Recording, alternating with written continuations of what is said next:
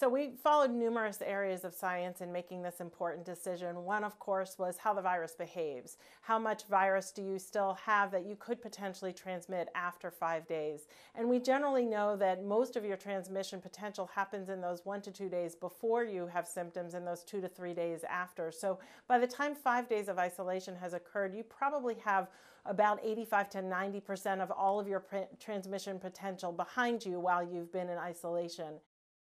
And many people are asymptomatic or only mildly symptomatic, especially those who have been vaccinated or boosted. And so they may very well not be able to or willing to comply with 10 days worth of isolation. So this was really a way to tell people, make sure you isolate in those first 5 days when you're maximally infectious, and then of course wear a mask for those last 5 days to make sure that you don't spread anything that might be left over to others.